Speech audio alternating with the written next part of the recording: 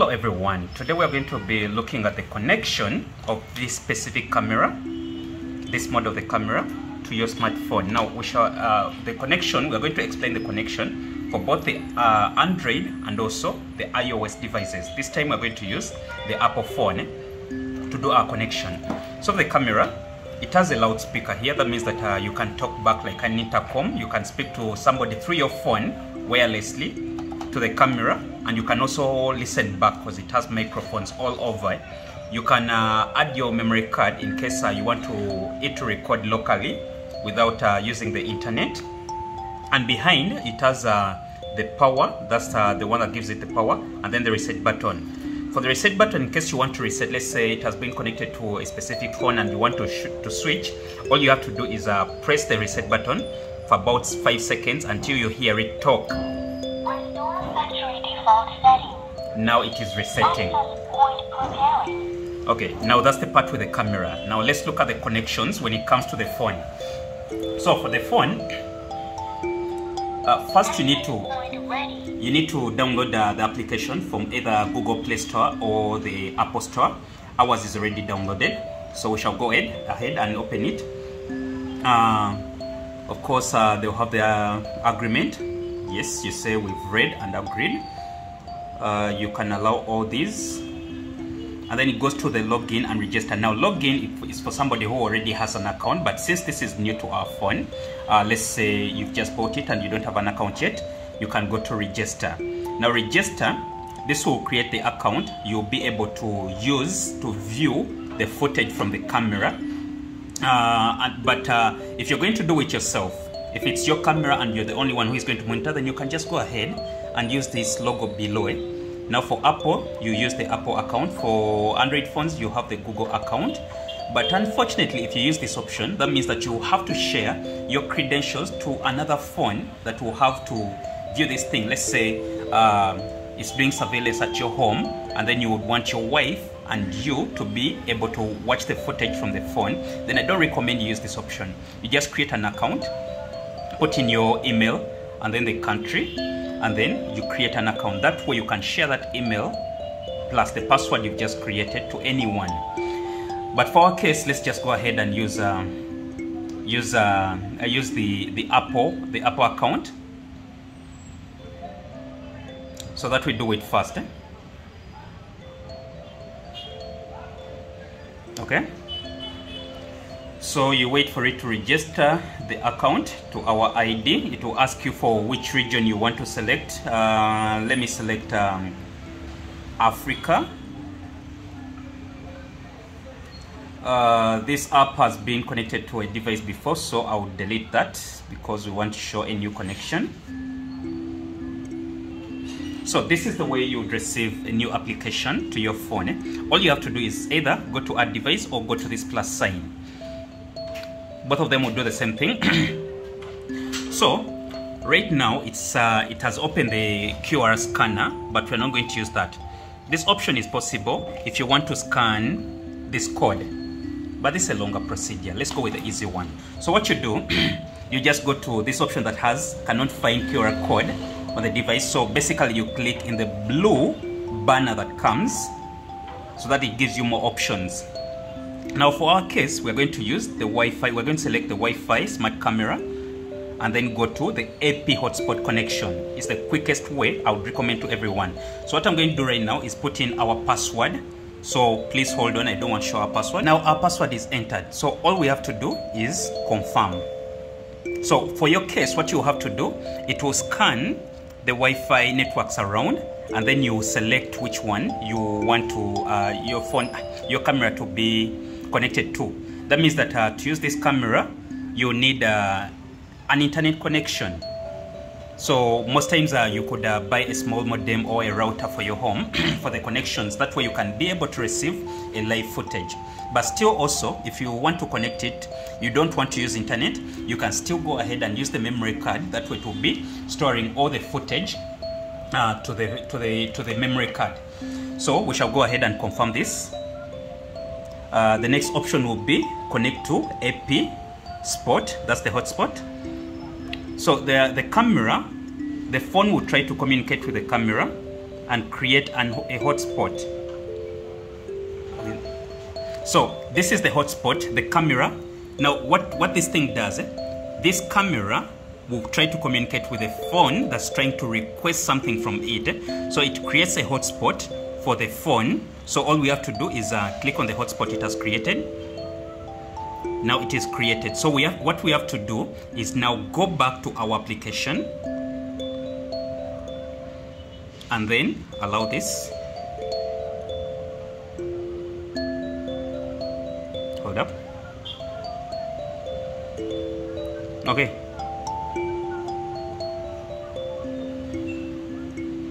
Wait. So it's trying to communicate to the camera and then sending the credentials of our hotspot, to the camera. That way, this setup is only done once. So the camera will remember the password of the Wi-Fi, and it will always be automatically connecting to that Wi-Fi without needing the phone that has done this. So we are waiting for that connection between the Wi-Fi and the camera itself. Wi-Fi connected. Now we know, we've had the camera say the Wi-Fi has been connected, but we keep waiting. Okay, now it is successfully added. So at this point, you select where the camera is going to be placed. You can have several cameras into this app. Let's say this one is for the office, or you can just manually write it down. Maybe it's going to be for the shop and it's not listed among the quick options here. So you can say this is maybe for shop 1, and then just click finish. So that way the camera will be named shop 1. That means that in case you add a second camera, it will be listed here and another one will be listed, everyone having the name that you've given it. So let's try to open this and see. So for the first time, it's trying to do the login into the camera.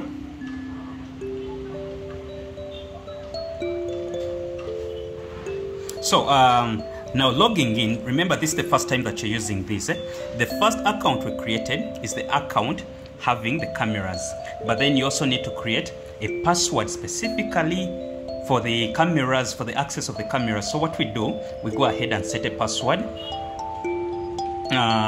What should we use? Let's call it camera. Make it stronger. So I will say camera at 1, 2, 3. So the password is weak, but this for demonstration purposes. So we said it was, let me be sure, camera with capital C, camera at 1, 2, 3. So we shall go ahead and confirm.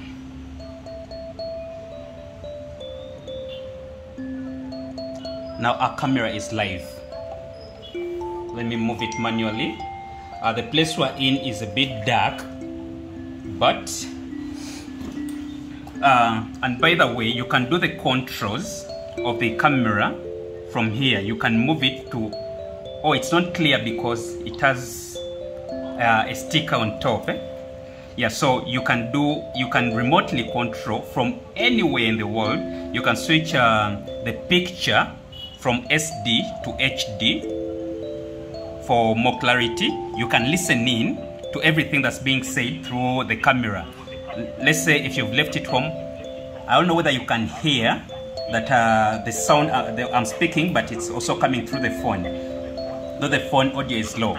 The other thing you can do, you can speak back like an intercom. Let's enable this. It's trying to access the microphone. So when I press and hold the speaker button, press and hold, then I can speak, and then it will speak through the camera like an intercom. So in case you're away and then you don't have airtime to call somebody, or if you see a thief, you can tell him, Derek, you've been the one stealing our stuff. Like, you can communicate through it. Yeah, also you can record live footage. Maybe you want to record a clip. So right now it's recording this clip, and then when I click it again, okay, it was too short because it allows you up to at least 5 seconds to record the clip. You can take pictures and then it saves them into your phone. You can replay the recordings. If there is an SD card, then you can go back and record. It will show you a calendar here and show you all the times that it has recorded. You just go back to that date and then walk through all the time it has started recording. You can buy cloud storage in case, let's say, a thief can come and steal the camera. But then if you're storing on the cloud or straight to your phone, they can never steal that footage. So the subscription for the online storage is, I think, $1. It's about $1 a month. That's about just $12. It's less than I think 80,000. But let's go back to this. So let's say if you've connected about 5 cameras to this to your phone, you can go here to this option, these squares. You click on it, it will map them all up. So it will show you footage for all the locations you have. If there are shops, then it will show you all the locations live of the recordings. So that's the other option. Then there are more options. You can add the face tracking. So it will when you put that option, it will be tracking the movements. You get, if it sees a detection, it will keep following it. So if somebody enters your shop or your house, the camera will follow that person from the time they've entered and then keep on following them to wherever they are. So there's that option, and then you can also set guard positions.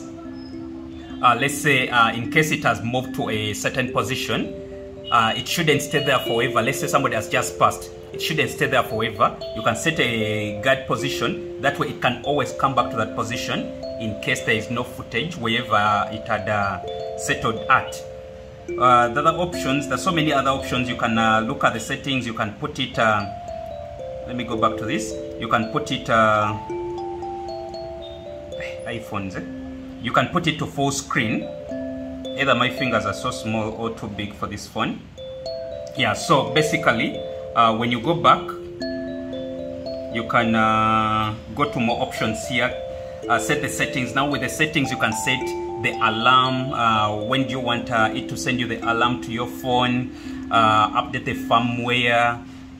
You can make it set alarms to the camera itself or to the phone.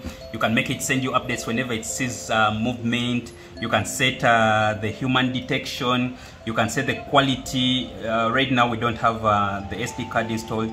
You can set whether you want it to be recording continuously or only when it detects somebody moving.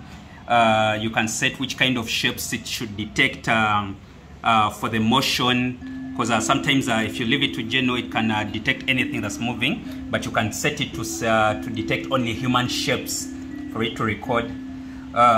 Basically, there's so many things you can do. You can do an inversion. Let's say if you're going to put it on the ceiling, you can invert it from the settings so that it gets you an upright image. And there are so many other things that you can explore with this camera.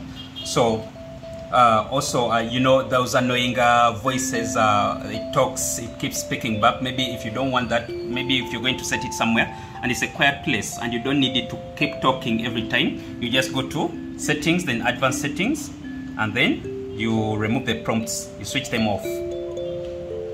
So that's basically everything with the connection of this camera. I hope you enjoy it, and in case you get any issues, have no problem contacting us for any help.